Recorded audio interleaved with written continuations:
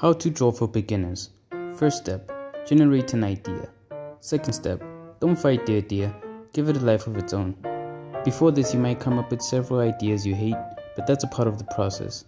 When you find the one, quickly pick up a pencil and paper and take action before your brain convinces you it's not a good enough idea. Which it will. You know you're not an artist. Just go study law like your dad said. You're not really gonna draw a man on Women's Month, are you? At this point, you want to tell your brain to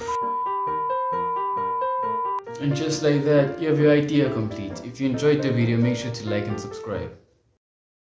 What's that? Oh, you don't know how to draw? Well, that's simple. Most art professionals will tell you to be born into an upper middle class family with parents with total ignorance on how hard it is to make it in the art world. So they graciously fund your entire private schooling career in a suburban area with a surprisingly legal demographic of dominantly Caucasian people that are more than willing to give you connections to Picasso's great-great-granddaughter who has a knack for just about averagely talented young prospects who are looking to make a quick buck of putting some weird gray squiggles on a goddamn sheet of paper. That's the first approach.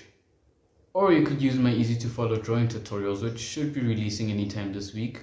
So make sure you're subscribed. Kiflam and prosper.